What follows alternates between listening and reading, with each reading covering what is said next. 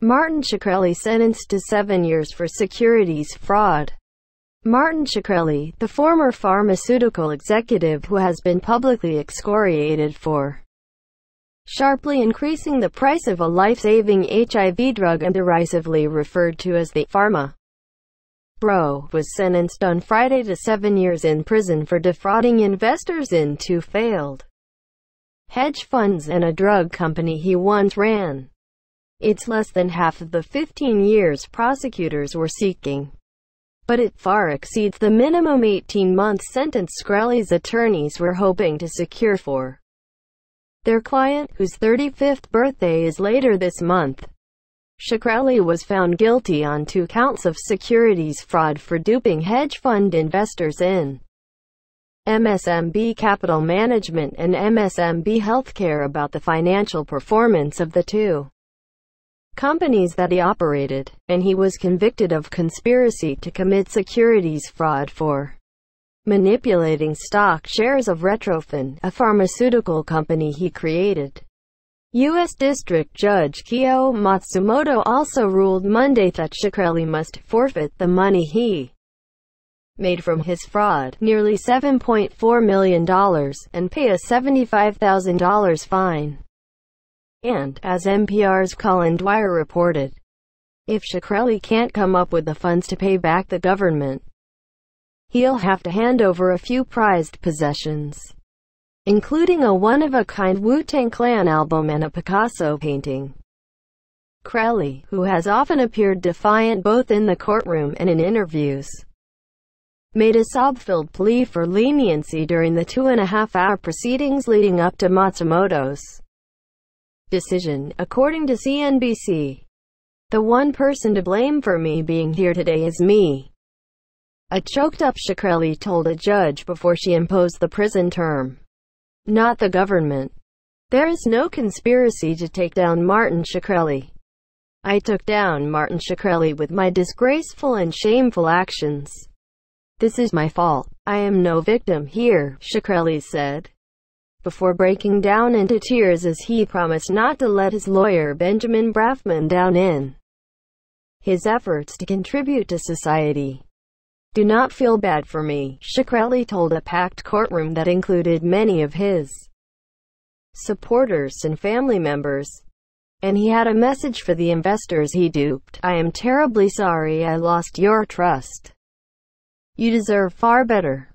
Shkreli emerged as a public villain in 2015 after raising the price of Daraprim by more than 5,000%, from $13.50 to $750 per pill as CEO of Turing Pharmaceuticals.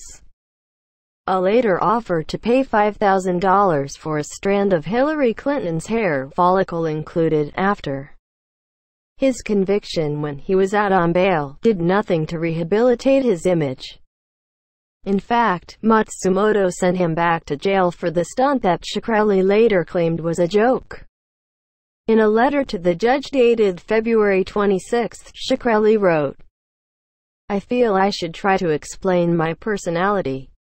I am an irreverent and freewheeling individual who has never been shy about speaking my mind. I am an individual who prizes equal rights, scholastic achievement and individuality. Please understand that when I get into a public war of words with someone, my comments do not always reflect my true nature. Sadly, when I get dragged into a mud fight, I often dive in, head first." Shkreli has been held in a federal prison in Brooklyn, NY, for 6 months. He said, "Being behind bars is both the most frightening experience of my life, but also an opportunity for me to see a side of the world seldom seen or discussed."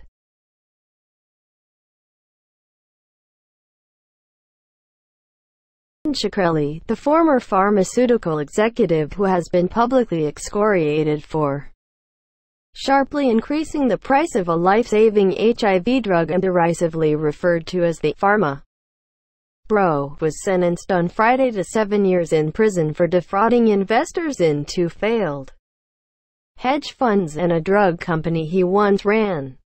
It's less than half of the 15 years prosecutors were seeking, but it far exceeds the minimum 18-month sentence Shkreli's attorneys were hoping to secure for their client, whose 35th birthday is later this month. Shkreli was found guilty on 2 counts of securities fraud for duping hedge fund investors in MSMB Capital Management and MSMB Healthcare about the financial performance of the 2 companies that he operated, and he was convicted of conspiracy to commit securities fraud for manipulating stock shares of Retrophin, a pharmaceutical company he created. U.S. District Judge Kyo Matsumoto also ruled Monday that Shkreli must forfeit the money he made from his fraud, nearly $7.4 million, and pay a $75,000 fine. And, as NPR's Colin Dwyer reported, if Shkreli can't come up with the funds to pay back the government, he'll have to hand over a few prized possessions, including a one-of-a-kind Wu-Tang Clan album and a Picasso painting.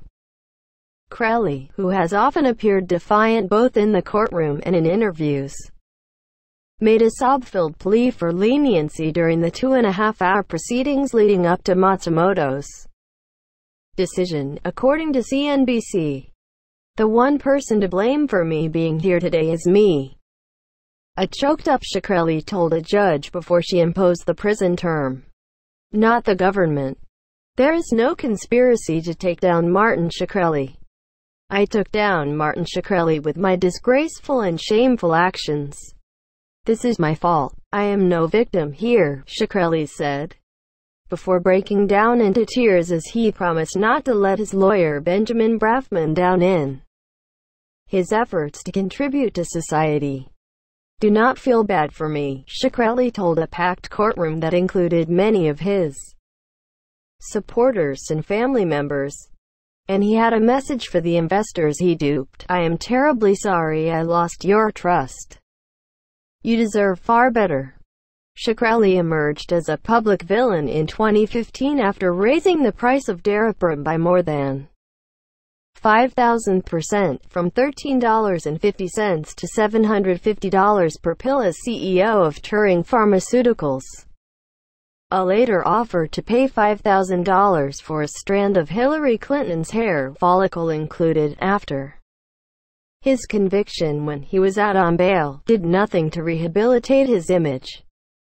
In fact, Matsumoto sent him back to jail for the stunt that Shkreli later claimed was a joke.